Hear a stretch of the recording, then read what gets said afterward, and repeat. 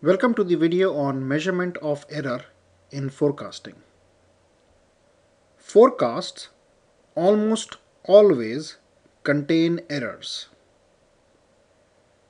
The forecast errors can be classified into two types.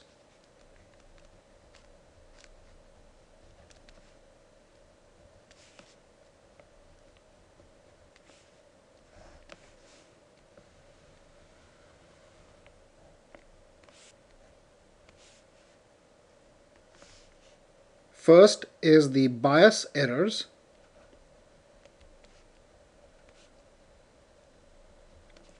and second is the random errors.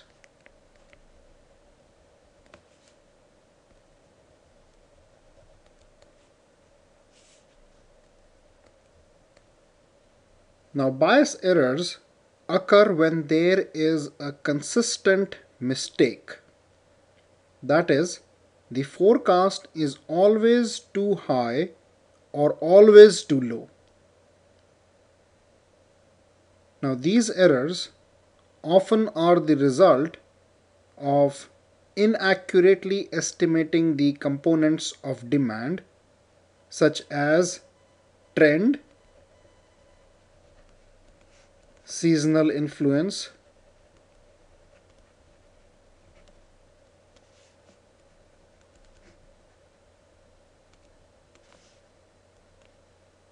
or cyclical movements.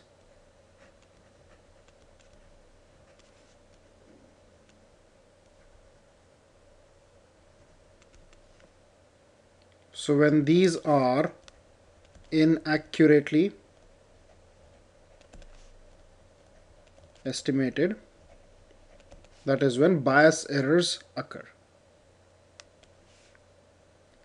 For example, if the demand for grocery at a grocery store is steadily increasing, however, the shopkeeper assumes the demand for the last year as the forecast for this year, then the forecast for this year will always be low than the actual demand for this year because he did not take the trend into consideration.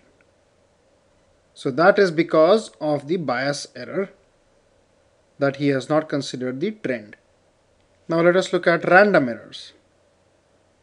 This type of forecast error is caused by unpredictable factors because of which the forecast deviates from the actual demand. Some reasons of random error could be earthquake, fire, etc. So these are all unpredictable factors.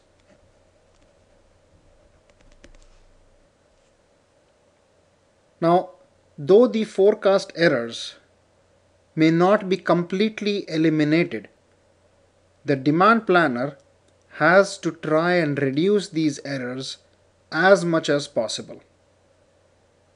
Now, in order to reduce the errors in the forecast, first we have to be able to measure the errors. So let us look at some of the ways to measure the forecasting errors. Now, the first measure is known as forecast error or deviation.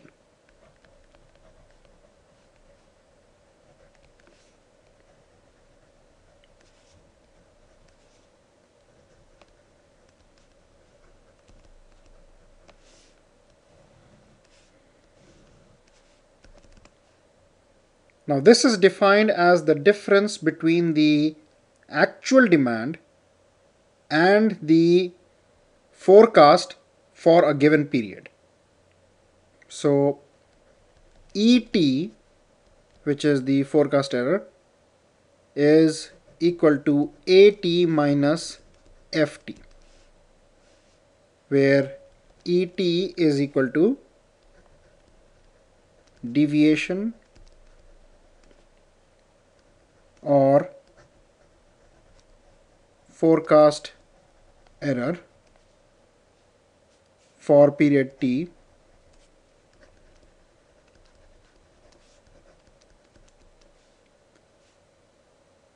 AT is equal to the actual demand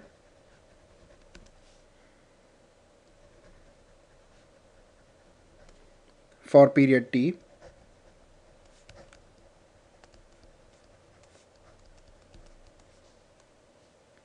and FT is equal to forecast for period t.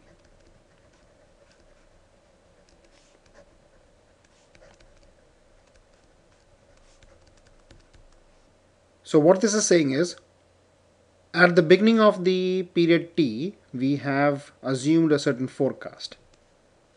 And at the end of period t, we have the actuals for that period. So let's find out how different was the actual from the forecast, and that is the forecast error or deviation. So this is one of the measures of the forecast errors. Now this is the forecast error for a single period. However, if we can find out the cumulative or running sum of the forecast errors, it can provide us with some valuable information. So that is our next measure, which is known as running sum of forecast errors.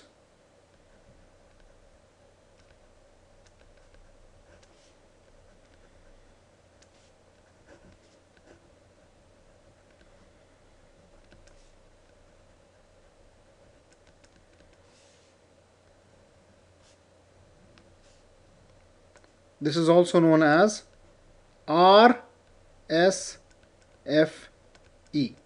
So R for running, S for sum, F for forecast, E for errors. Running sum of forecast errors. So basically, the running sum of forecast errors is the sum of the forecast error for all the periods. So RSFE is equal to the sum of the error for period t, where t is equal to 1 to n. Now again the same thing, RSFE is the running sum of forecast errors, and ET is the deviation or forecast error for period t. Now when we calculate the sum of forecast errors, the large positive errors will be offset by the large negative errors. Let us look at a graph to understand that. So as shown in this graph, the black line represents the actual demand while the blue dotted line represents the forecast. So as the forecast error is actual minus the forecast, so here the actuals are higher than the forecast. So this is positive, and here the actual demand is lesser than the forecast. So here this is negative. So this positive and negative will cancel out each other, and if we take the total of the error, then the error will be equal to 0 approximately. Now let us look at the second graph here. Now in this case, we can see that the forecast is always lower than the actual demand. So if you take the difference between the actual demand and the forecast and keep on adding it, the cumulative RSFE will keep on increasing because there is a difference between the actual demand and the forecast for each of the periods. So the cumulative forecast error will keep on increasing. So this increasingly large error indicates some kind of a systematic deficiency in the forecasting approach. Maybe the demand planner has not considered a trend element or a cyclical influence or seasonal influence. Now let us look at an example to understand how to calculate the forecast error or deviation and the running sum of forecast errors. So as shown in this table, we have been given the actual demand and the forecast for each of the 8 months. So first we have to find out the deviation, which is nothing but the actual demand minus the forecast. So let us find out the deviation for each of these months. So for first one, the deviation is 200 minus 225, which is minus 25. Next, 240 minus 220, which is 20. Next, 300 minus 285, which is 15. Next, 270 minus 290, which is minus 20. Next is 230 minus 250, which is again minus 20. Next is 260 minus 240, which is 20. Next is 210 minus 250, which is minus 40. Next is 275 minus 240, which is 35. So this is the deviation or the forecast error for each of the months. So this is also ET. Next, let's find out the running sum of forecast errors. So this is equal to the sum of the deviation or the forecast errors. So let's find out for each of the periods what is the running sum of forecast errors. So first is minus 25.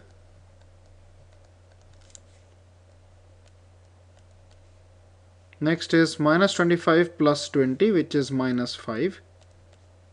Then minus 5 plus 15, which is 10. Now 10 minus 20, which is minus 10. Minus 10 minus 20, which is minus 30. Minus 30 plus 20, which is minus 10. Minus 10 minus 40, which is minus 50. And minus 50 plus 35, which is minus 15. So cumulative of all these is minus 15. So minus 15 is the running sum of forecasting error for these 8 months. Now you can also find this minus 15 by simply adding this.